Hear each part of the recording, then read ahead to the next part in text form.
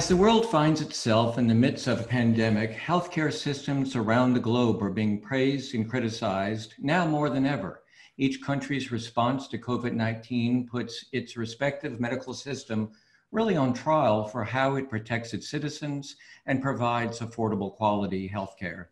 Today's guest, Dr. Ezekiel Emanuel, in his recently published book, Which Country Has the World's Best Healthcare, provides a well-researched and truly a comprehensive framework that compares 11 countries. And as we will soon hear, this certainly was no easy task. Hi, everyone. I'm Jim Falk, President and CEO of the World Affairs Council of Dallas-Fort Worth. So now let me welcome Dr. Ezekiel Emanuel. He's the Vice Provost for Global Initiatives and Chair of the Department of Medical Ethics and Health Policy at the University of Pennsylvania. He's also the Senior Fellow at the Center for American Progress. He's the author of several books, including Healthcare Guaranteed and Reinventing American Healthcare. Probably would not surprise you that he worked closely with President Obama on President Obama's work on reforming healthcare. And he's also now serving and working on Joe Biden's coronavirus task force. He's an oncologist by training, and he received his MD and doctorate in political philosophy at Harvard. We're going to come back to that. Zeke, thanks for joining us. It's great to see you. Great to be here. Thank you for having me. You know, I was fascinated, though, that you received your doctorate, earned your doctorate in political philosophy. So you were still just sort of wrestling between which way you're going to go. A little bit. I had realized when I went to Washington to write for the New Republic that being a journalist and covering things isn't what I wanted to do. I then returned to Harvard for my second year because I didn't have a plan B, and did a second year, but I was fortunate enough to be able to teach at Harvard College while I was in medical school. And I realized that that was much more what I really wanted to do. I thought I was a good teacher, and I thought the idea of doing research, so I applied to do a PhD in political philosophy and focus on bioethics and health policy issues. And so that's how I got my start in this area. And, you know, virtually all my research has been bioethics, health policy kind of areas. Well, I want to turn to your book. I really enjoyed it, and it was because I knew so little about healthcare. You know, we read the stories in the papers, but we realized that we're just really skating at the surface. I'm not going to begin, like so many of your interviews, by asking which country has the best, because I know how evasive you will be at least in the beginning. But do tell us more about the challenges you had in gathering the data for these 11 countries, and how did you pick the countries? Well, first on how we picked the countries, I wanted to pick countries that would be, in some sense, representative, paradigmatic cases. So, you know, we liberals tend to like anything Scandinavian. So we had our Scandinavian country in Norway, which I had known a little bit about, but nowhere near the detail that is in the book. Britain and Canada, because they always are part of the punching bag. The WHO had, when it did the first ranking of countries, had France #1, so we thought we should have France. I knew that the German and Dutch systems, the Dutch system in particular in the Netherlands, often highly rated because it's a sort of managed competition system that lots of health policy people in the US look to. The German system I thought was very important because the original from the 1880s. And then Australia, again, I knew something about, they had a very, very robust pharmacy benefits management program. China, I thought, would be a very good contrast as the other world superpower. And Taiwan gets, you know, if you talk to anyone who's ever been in Taiwan, gets rave reviews. So we thought we ought to cover that. So that's the sort of collection. Fortunately, they also, and by the way, we did Switzerland because conservatives in the United States often like Switzerland and seeing its praises. They have very different ways of financing. They have very different philosophies, if you will. They have different, you know, kinds of government. So it provided a contrast in almost every way you could imagine to get these countries. Obviously, it's not comprehensive. There are many countries left out with subtle differences that may be very, very high. You know, there are various aspects of the Italian system which actually rank pretty highly by lots of people's standards. And we don't have a Latin American country. We don't have some other countries that often get high ranks. Now, you mentioned WHO ranking. How often is that done, and why is that considered not very reliable? Well, it was the granddaddy of them all. It was done in 2000 when a man who's now at the University of Washington, Chris Murray, was there, had a lot of mathematical formulae and a little bit of a black box. Chris is famous for his beautiful graphics, so it had a lot of beautiful graphics. But it also seemed implausible once you actually looked at the ranking. Yes, France was number 1 and Italy was number 2, but there's a whole slew of countries, Oman, Cyprus, that rank ahead of the United States, and you say, all right, that might be we don't do necessarily that well. But they also rank ahead of places like Germany, and you're like, that doesn't seem plausible, so something's wrong. And then 2 wags from Britain noted, well, there's this correlation between how well the country does in the soccer World League and the ranking in the WHO. Maybe it's really that drove this. And once you show that there's this high correlation to something totally irrelevant, you're like, maybe this isn't a good method. And they haven't really repeated it. I think they got it just seemed implausible once people began picking it apart. There have been a number of others, as I mentioned in the book. We and some French colleagues counted 9 different measures, including the WHO. Bloomberg does one. Various other organizations do this because rankings seem to get a lot of eyeballs, and in the internet era, eyeballs are what count. And there seems to be no consistency. Sometimes a country like Norway will be in the top 10, or France will be in the top 10, and then they'll be 23rd. And so it makes you just scratch your head and say, all right, this isn't making a lot of sense. And one of the things that did convince me is that simple ranking, just giving numbers, is a very stupid idea, because healthcare is so complex and it really depends upon what you focus on. So what these rankings end up with is people focus on 1 or 2 items. If they're quantitative, they tend to look at, dollars spent, doctors, and per 1,000 people and things like that. And, that is not really what people want. And I think not that informative about how well a system's performing. As I mentioned, I did read your book, and the first country you look at is the United States. And I'll be honest, I read that and then read the rest of the book and came back and reread the chapter on the United States. And I'd like you to tell our audience a little bit more about some of the measures that you use, such as, obviously we'll get more into prescription drugs and drugs, but training, hospital care, long-term care, just so our audience has a sense of what you're comparing. Well, we use 22 metrics, and the main thing is, and some of them are quantitative, but a lot of them are qualitative, like, ones that are in, do you have comprehensive benefits? Well, we think this is kind of important. And, one of the things that surprised to me, and I thought I knew a lot, and surprised to lots of other people, is, look, Canada, for example, in their program doesn't cover drugs. Some provinces do, but it's not part of the mandatory program. That's a historical legacy, but it means it's not comprehensive in the way that we expect, and the way the United States, finally solved in terms of Medicare in the early 2000s. Then you also want, how much am I going to pay when I go see the doctor or the hospital? People want to know, do I have free choice of doctor, free choice of hospital, free choice of insurer?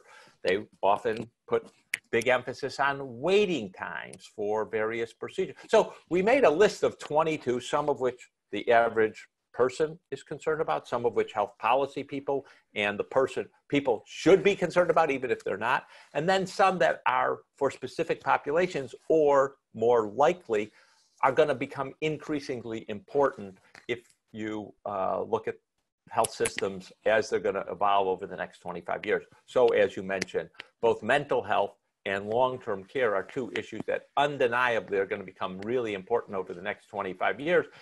Most evaluations don't include them or don't think about them, and we thought that they were important and needed to be included in this kind of assessment of health systems. And one of the things that I wasn't aware of until I read your book was just how decentralized healthcare systems are, where in many cases we assume that that is not the situation. Everyone talks about the Canadian healthcare or the French healthcare, but in Canada and Switzerland, it varies greatly between provinces or cantons.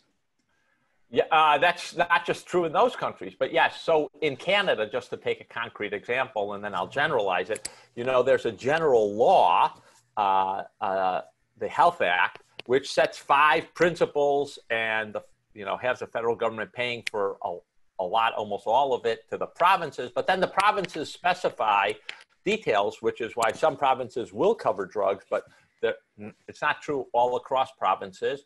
And, for those of who follow Canada closely, the Western provinces have been the ones really driving comprehensive healthcare in Canada, mainly because they're rural and they don't have the big urban cities of Toronto and Montreal, where healthcare has been sort of driven by these hospitals and physician systems, and the rural areas need to provide services to very, very disparate people.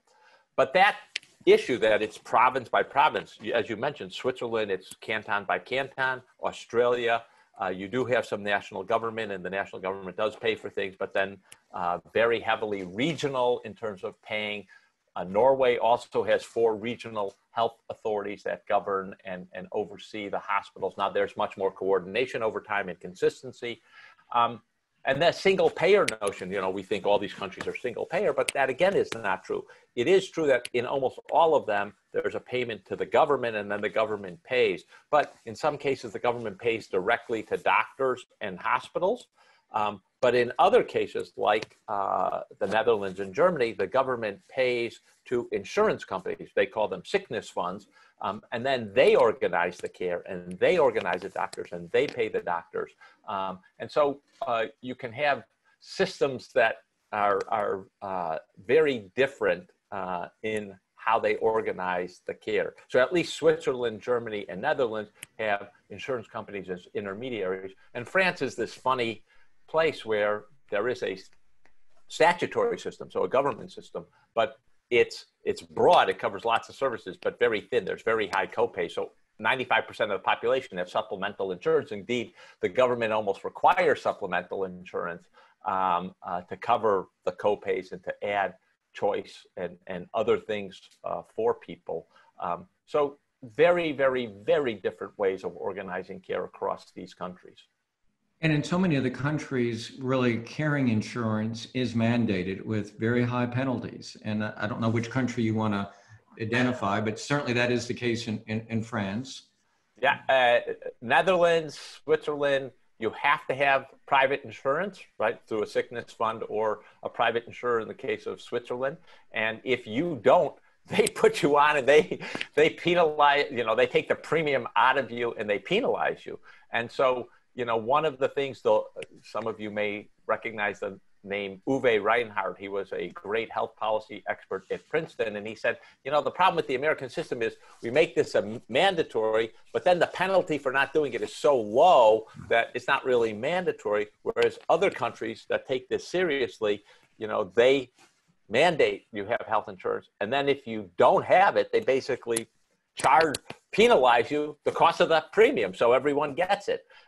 And that, I think, is a difference between the United States and other countries. And I think, there's a sort of schizophrenia, you might say, among Democrats who passed the Affordable Care Act. We wanted everyone to get insurance, but we wanted not to penalize people who didn't get insurance because, tax or penalizing them with a heavy financial penalty would be too painful for them. Well, if it's too painful for them, then they're not going to buy insurance and you're not going to achieve the universal coverage you want. And so I think, the Netherlands, Switzerland, France, they decided universal coverage is what we want. And if you're not getting it, we're forcing you to get it. And that's one way of getting it.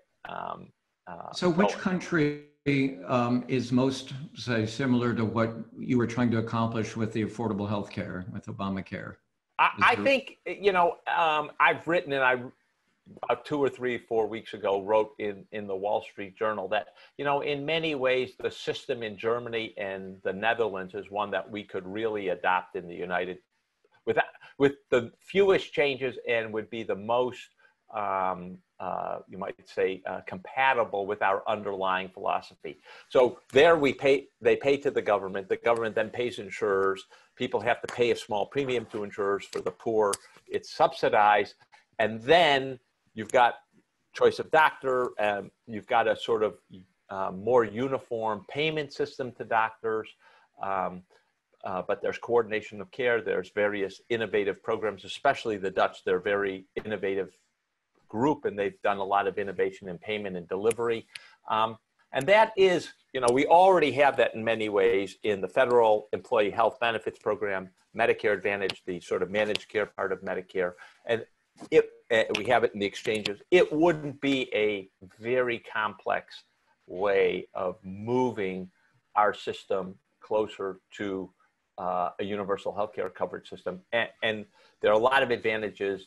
A lot of the administrative complexity we have would go away if we move towards that system. And employers, could easily slot into it.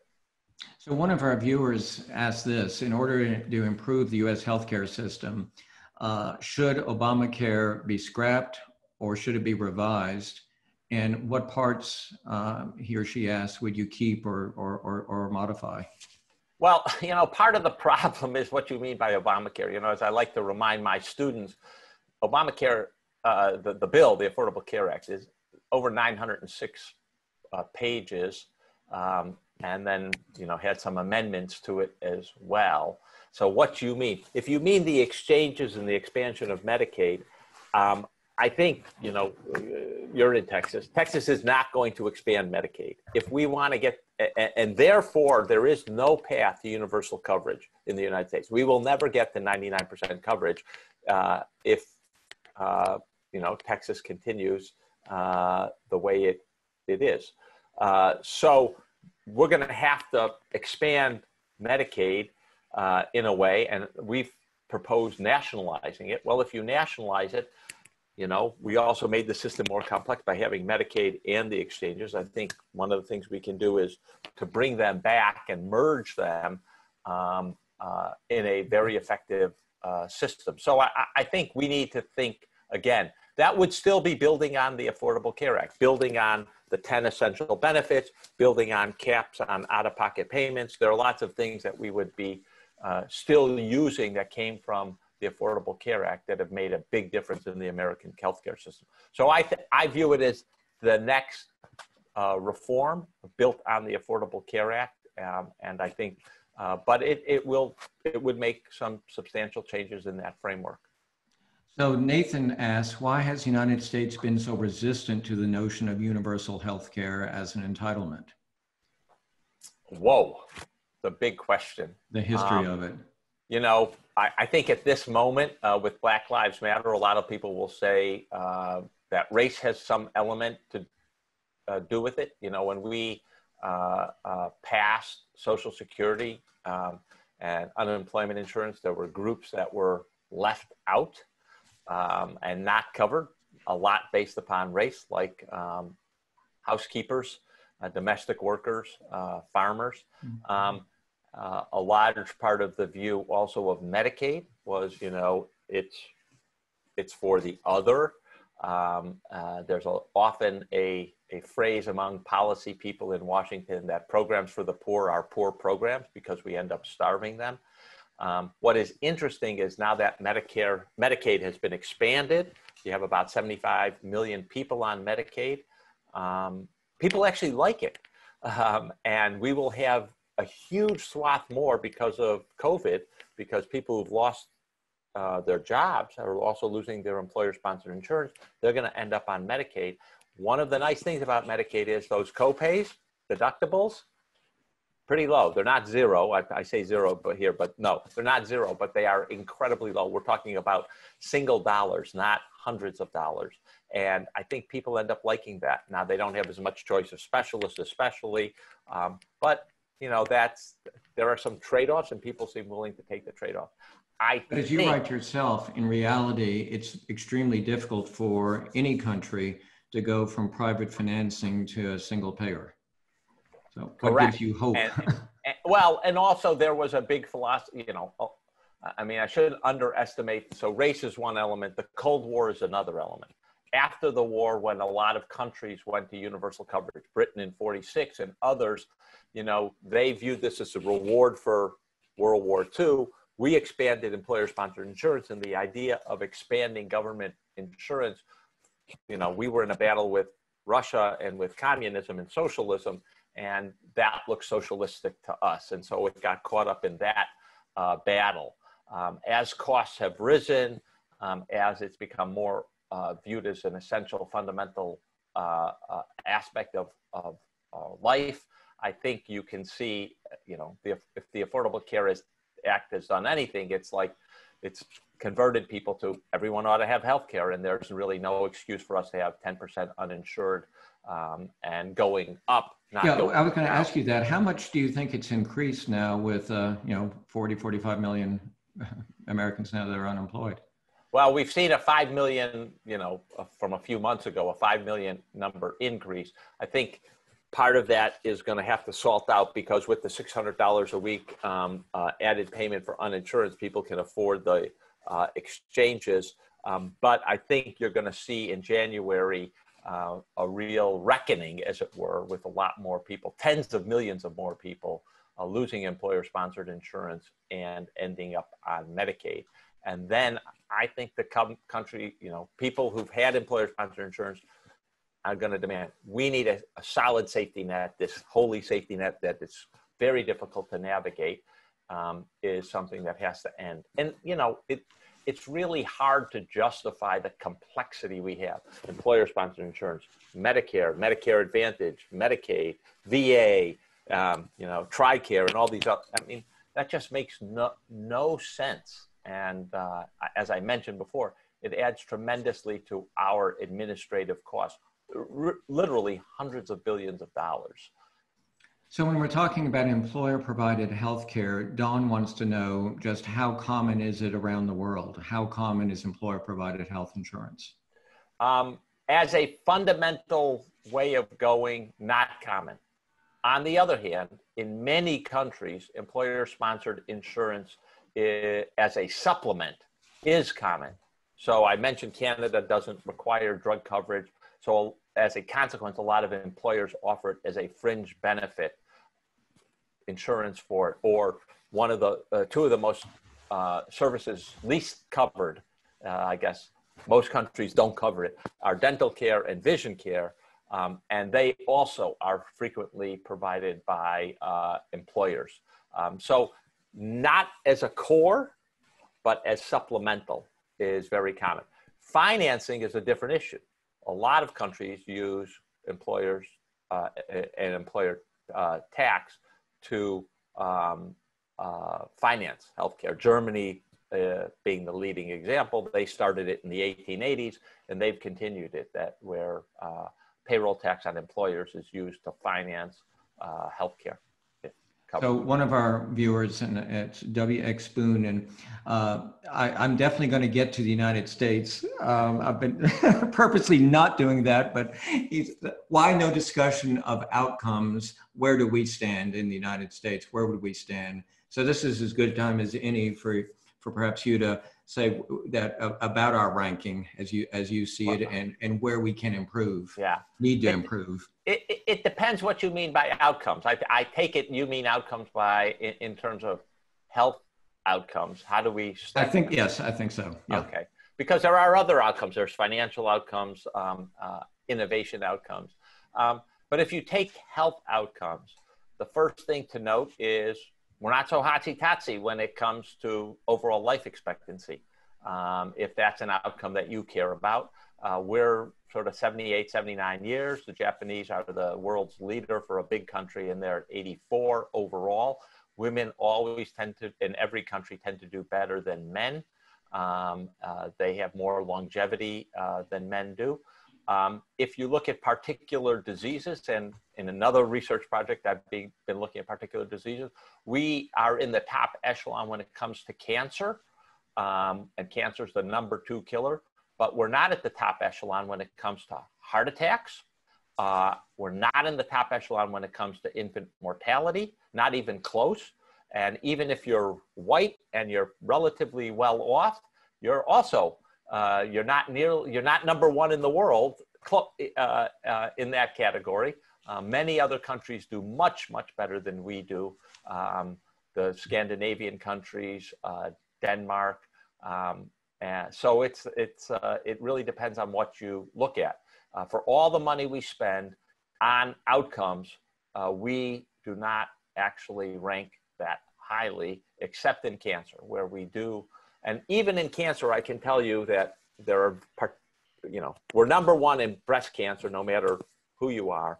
But if you look at childhood leukemia, where we innovate, we develop all the new therapies, Germany actually does a better job for its kids.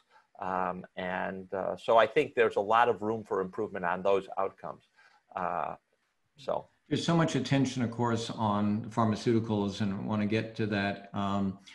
Phil Greedy says, where in the world do you see the most innovation for drugs? Well, again, I think, I think we've got to be careful about what we mean by innovation. And I have been quite critical. We develop all these new drugs. Well, it's important to emphasize what we mean by innovation has to improve longevity, decrease symptoms, probably have lower side effects or lower costs to be innovative. Producing a drug that is really similar to other drugs and charging more for it and saying, oh, we've innovated. We've got a new drug for, I don't think you mentioned it, but I'm an oncologist. We've got a new drug for nausea and vomiting. And when that new drug is compared to existing drugs, it's no better, but it's 2.5 times more expensive. That's not an innovation. And we should not say, well, we produced new drugs. Well, we did produce a new drug, but it wasn't innovative. And so I think we have to be careful. Second thing I would say is, just because we have new drugs doesn't mean we're necessarily developing new drugs for the right things. And let me give you a very good example that I think is, fundamentally important. Again, I'm an oncologist. Last I looked, which was about 6 months ago, there are 650 cancer drugs in clinical trials with humans. We're developing lots of cancer drugs. Why? Every new cancer drug, the cost is $10,000 a month. Every one, no matter how much life it prolongs. If it's 4 weeks or if it's curative, it's about $100,000, okay? So we're developing a lot of cancer drugs. The financial incentive is there. On the other hand, as a society, we are very reluctant to pay large amounts of money for antibiotics, even though they save life. And by the way, if we developed a really blockbuster antibiotic that was really fantastic, you know what we would do with it? Not use it. Could conserve it for very rare cases where it's resistant to other drugs. And we're not willing to pay a lot of money for that. And the result is less than 40 clinical trials with human beings on new antibiotics. And yet all of us know the WHO, the CDC has put antibiotic resistance bacteria at a very high rate for threatening the world. And yet we don't invest in antibiotics because we don't pay for it. This doesn't seem to be innovative. This seems to me to be, excuse the French, ass backwards. High value healthcare innovations or areas are not invested in because the returns the way we pay for drugs does not make the returns worth it. That is not the way to establish innovation. And so to just say we produce a lot of new drugs, that doesn't measure innovation in the way we want. Or we have more drug patents than any other country. Yes, but that doesn't measure innovation. There are areas where we are really knocking it down. CAR T, this new cancer immunotherapy, absolutely fantastic, developed at University of Pennsylvania, my institution. Super expensive, but it's definitely an innovation. Takes people on death's door and cures them, or seems to cure them. That's an innovation, but we need to be careful about what we mean. Well, let's talk about a drug that everyone is waiting for, and we're seeing competition throughout the world. And I'm very lucky, Zeke, at the World Affairs Council this summer. I have two remarkable interns working with us in our programs department, and one of them is Morgan Henley, who's going to join us now. Morgan is a rising senior at the University of Texas at Austin, and helped me prepare to meet with you. And I know she has some questions on vaccinations. Morgan, welcome. Go ahead. Yes, good morning. My question today is regarding a COVID-19 vaccine. So when a vaccine does finally become available, how do you imagine its distribution to the American public will proceed? Do you think it might be government funded and free? And do you think it's going to be made available to everyone at the same time, or certain risk populations? Well, certainly the answer to the last question is no, it can't. We won't have enough no matter what happens. So let's rewind for a second. I think the last number I saw is we have 19 candidate vaccines in clinical trials with human beings. There are about 140 or more that are, in various stages of development in the laboratory.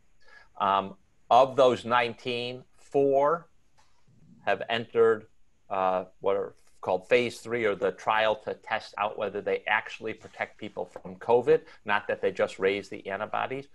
2 of those are Chinese, 1 is British, and 1 is American Moderna. Who knows exactly when they're going to report out? There's claims it'll be September, October. It depends upon nature and how often people are exposed and actually come down with COVID, so you can compare, were the people with the vaccine more protected than people without the vaccine.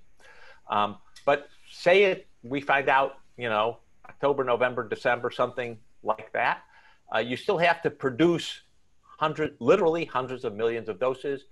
Many of these vaccines will require 2 doses. So to get the United States, we'd need over 600 million doses to be given to people twice. The production, actually, once you have a vaccine, producing the vaccine, putting it into vials under super sterile conditions, shipping it out, getting it enough needles and syringes to actually inject people, getting enough people to actually be there to inject people and to trace who got the first dose and who needs the second dose. That is a monumental task. Just saying it should give you the sense of how monumental it is, and we're not ready. I work for the Center for American Progress part-time as a senior fellow, and we literally, today is Wednesday, I think yesterday, released a report looking at all the potential hurdles we might have and the bottlenecks and what we need to do to overcome those potential bottlenecks. We're not there. A simple bottleneck. Do we have enough glass vials to put the vaccine in? We've got Corning. There are 2 other big manufacturers. They're in Europe. One would love to build a plant here.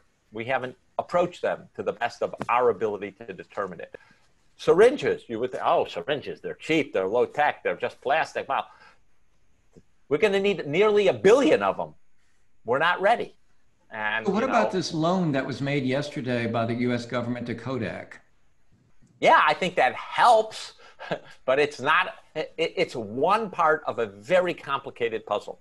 So one part is good, but you need a loan to or help with Corning or some other company for glass. You need a work with BD for production lines for syringes. You need to get up.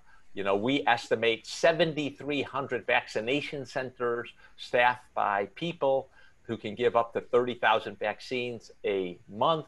I mean, an enormous effort, and I don't think the administration has gotten its arms around this problem. So even if you have a vaccine, I think it's very unlikely average Joes like you and I are going to get a shot in the arm before fall 2021, and maybe not till fall until early 2022. There was this article yesterday in Foreign Affairs by Tom Bollicki and Chad Bown, and it was titled "The Tragedy." I've been exchanging emails with Tom about that. Did you? Yeah. Well, the title is "The Tragedy of Vaccine Nationalism," and it really points out where the United States, and maybe some people will disagree with us on this, but the United States is not taking the leadership role that historically it would take in situations like this. How concerned are you about this nationalism and countries literally competing and working behind each other's backs?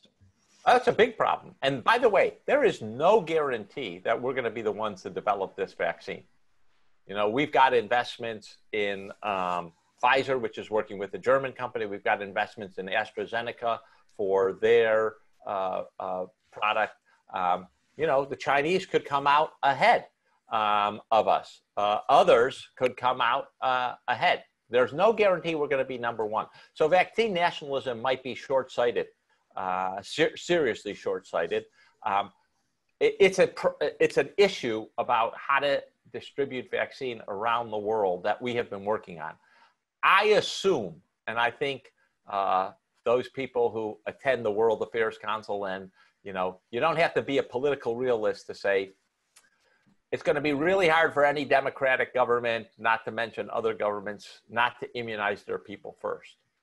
The question is, how much do they immunize and what do they do with the extra? And how much do they support buying extra? And so we've been working on that issue. First of all, there is this international facility called COVAX.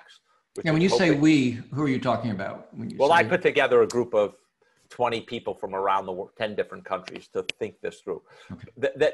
You know, one of the things Tom calls for in that article in Foreign Affairs is a fair and equitable distribution system. But let me just say, no one hitherto has defined fair and equitable. We think we've got a way to think about that. It's complicated. It's one element of, you know, considerations. There will be geopolitics, there will be alliances, there will be economics, but there also needs to be ethics at the table. And we think we can add to those considerations. But once you have, so you have this COVAX facility being set up by the World Health Organization, Gavi and CEPI, and they hope $18 billion to buy vaccine. Similarly, some of the vaccine manufacturers like AstraZeneca, J&J have said they would like to distribute their vaccine fairly and equitably, but they don't know what that means. And so, you know, you need a framework to help them. But I think nationalism, some kind of nationalism is going to be inevitable, but you want it limited. And again, I think we provide some helpful ideas about how to think about that limitation so that all the vaccine doesn't get hijacked by rich countries. So Marco asked, and again, I think it's on the same subject really of drugs and the cost and lobbying groups. What lobbying groups have the most to lose if healthcare costs could be better controlled? And how likely do you see the United States overcoming their resistance? And I think about, you know, the big granddaddy of them all is pharma. Well, let me just put this into context. The United States spends just under 18% of GDP on healthcare. Projections a decade ago were we'd be past 20%. We've actually done a reasonably good job of holding the line, interestingly enough.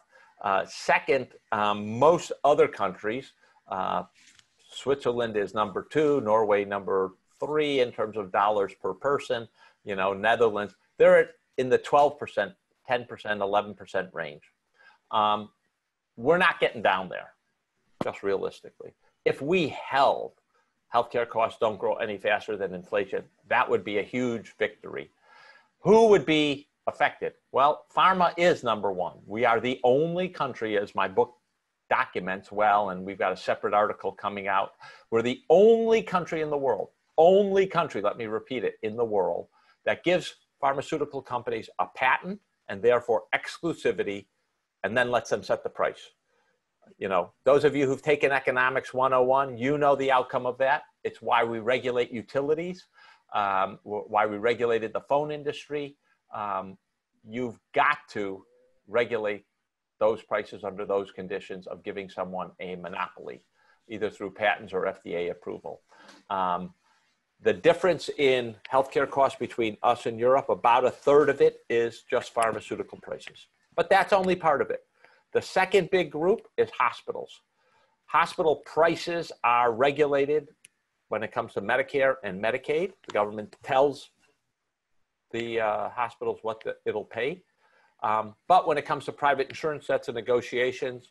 Private insurance is typically on the losing end of the leverage because hospitals have consolidated to increase their leverage in marketplaces.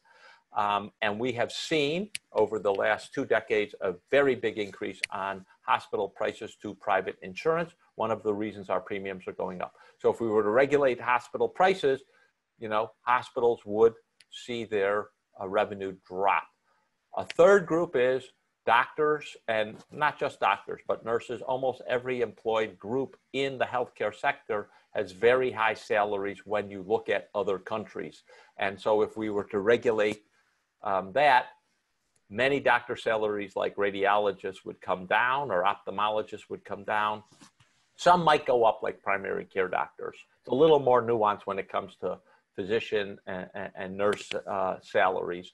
But that's where the money is. Those 3 areas, they're the top 3 areas we spend healthcare dollars in, and they're the top areas that would be affected if we actually tried to control prices more. And I think we should, you know, 18% spending on healthcare. No one in the world can say there's not enough money in healthcare. There's more than enough money in healthcare. It's badly managed, and some of the prices are just way too high. So we need to get that give under us control. a sense, because I don't remember all the figures in the book, but like the out-of-pocket cost that someone would pay for drugs, say in France or Taiwan versus what we pay in the United States is really astronomical. Yes. So the total drug spending on dollars, and by the way, let's be clear, the United States is not a place where we consume a lot of drugs per person. We don't consume a lot of healthcare per person. You know, if you look at the number of times that you and I go to the doctor on average compared to a German, it's way down. We're very low. But it's the prices. So you've got to, you know, total cost is price times volume. So our volume is relatively low, but our prices are very high per unit. And that's the rub. So, you know, just take, forget drugs for a second. Just take something like MRIs. Our MRI costs are, in the private insurance world, are 10 times what they are in places like Taiwan. 10 times the price. Just doesn't make any sense, right? But one of the things and I will tell you, in many other countries, you know, they'll run the MRI machine 20, 22 hours a day. We don't. But the defense on the drug prices, one hears, and I'm really curious to see how you respond to this, is that we are subsidizing R&D in other countries. I assume that was perhaps at one time the case, but is it still? Look, depends how you justify or how you conceive of subsidizing. We pay higher prices with higher revenues. A portion of that is going to be allocated to R&D to the extent, you know, the world, and these are rough numbers, round about $1 trillion is spent on drugs worldwide. About 45% of that is American spending. And yet we're only 4.2% of the world's population. So we disproportionately pay. And with that disproportionate payment, some of that money goes to R&D. But, you know, let's just be blunt. The overall world R&D in drugs is about 16% of spending. There's more spent on marketing, certainly in developed countries. Any of you who look at TV, you know where that marketing dollar is going for drugs. The ads used to be cars, they're now drugs. So, you know, it is the case that we pay a very high price, and some of it does go to R&D, but not all of that high price goes to R&D. Let me just make 2 points about that. the drug industry says, listen, they pound their chest. We're spending a lot on R&D. So let me just ask you the crude question. Which company in the world spends the most on R&D? And hint, hint, it ain't a drug company, okay? It's Amazon. Now, what's Amazon famous for? Low prices, low profits. Oh, but you can, with low prices, low profits, still spend a lot on research. How does that work? Well, depends what you prioritize. Similarly, number 2, 3, 4, and 5 are not drug companies. Volkswagen is up there. Google is up there. Amazon is up there. Apple is up there. You don't need to have the high prices of drug companies to invest a lot in research. Car companies also invest a lot in research, and they have nowhere near the profit margin that drug companies do. The second point I would emphasize is if you look at the price differential between the United States price and Europe's average price for the top 20 drugs, just the top 20, we're not talking about thousands of drugs, just the top 20, it more than covers all the money spent on research for drugs. Just the top 20, that price differential. So I don't know that we need such high prices for research and development. I think that's often been the excuse, but it is more of an excuse than an actual justification. So one of the things you often hear too is, well, the Canadian health system, it's all right, but there's this long wait time, and that's why wealthy people who can cross the border, when we could go back and forth across the border. But Ray Ledieu says, expound on why Canadians with financial means come to the United States. It's much less than you think. Yes, it is true. Saudi princes come to the United States. Other rich people do often come to the United States. And let's be serious. In other countries, Australia, Canada, Britain, Norway, there are lines. And it is very grating to the public. But let me give you a hint. No lines in Germany, no lines in Norway. You don't hear about a lot of lines in France, no lines in Taiwan. You can arrange a system that has price controls, doesn't spend nearly as much as we do, and not get lines. So that is a canard. If you go towards some other system where the government has a bigger role, you will have lines. False. That's just a false claim. In some ways it's arranged, you will have a line. In other countries, you will not. And I could easily arrange a system in the United States, no lines.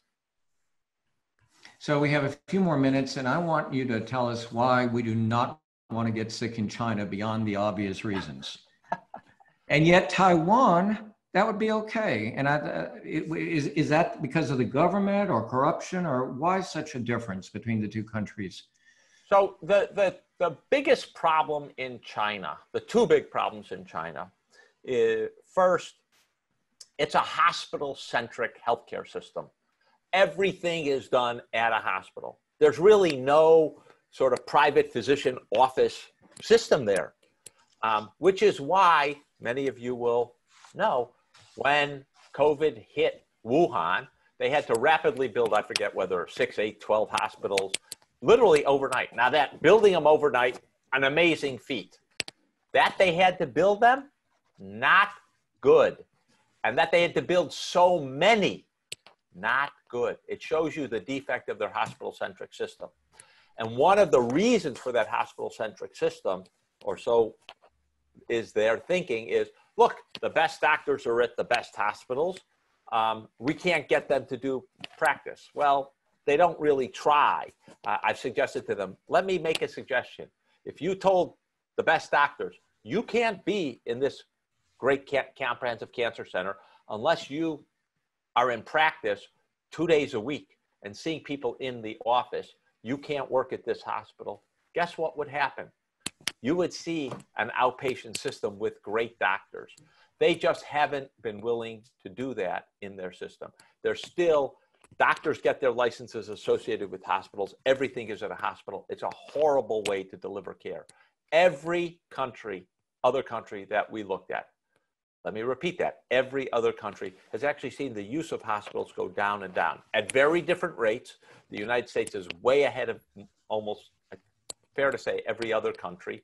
But every country has seen a decline in the use of the hospital because, you know, when I was training, we give all cancer chemotherapy mainly in the hospital. Now, almost all of it we can do as an outpatient, right? We used to do hip and knee replacements in the hospital. Now we can do it ambulatory care centers.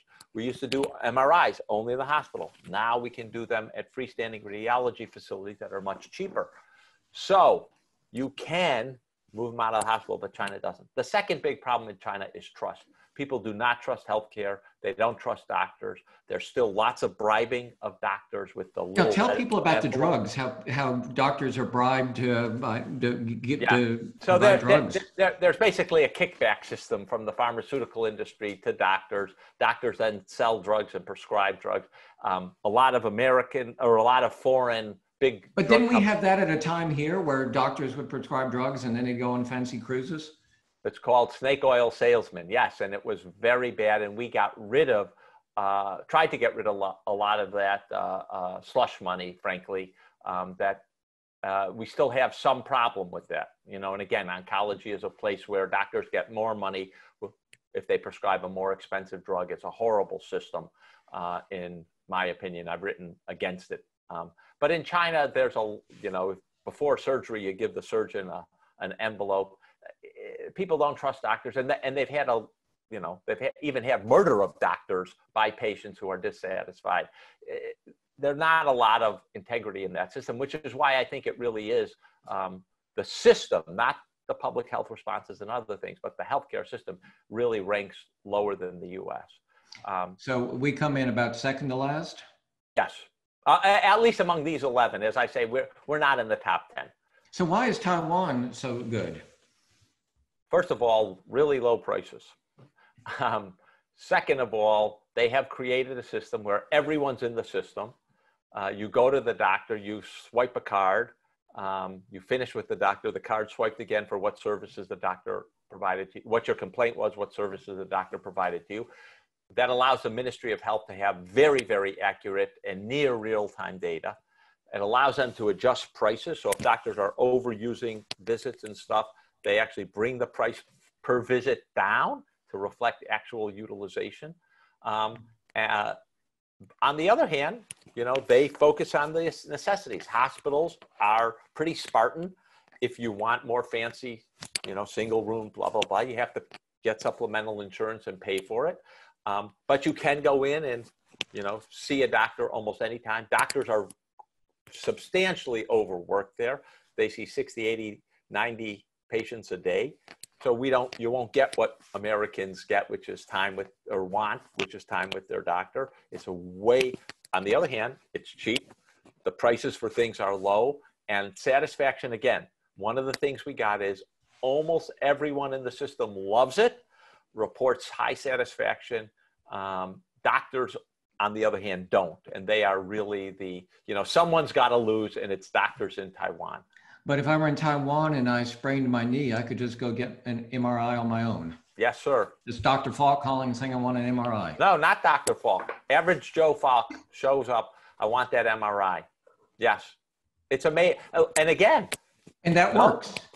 People love it. Let me repeat. They don't just say, oh, this is an okay system. Love it. Although you have to bring a member of your family to the hospital, you said. Unless you have the supplemental insurance for, you know, upgrade, yes. And they view Dallas hospitals, you know, we can order catered meals and everything. It's and they view that as a luxury, and the healthcare system should not pay for it.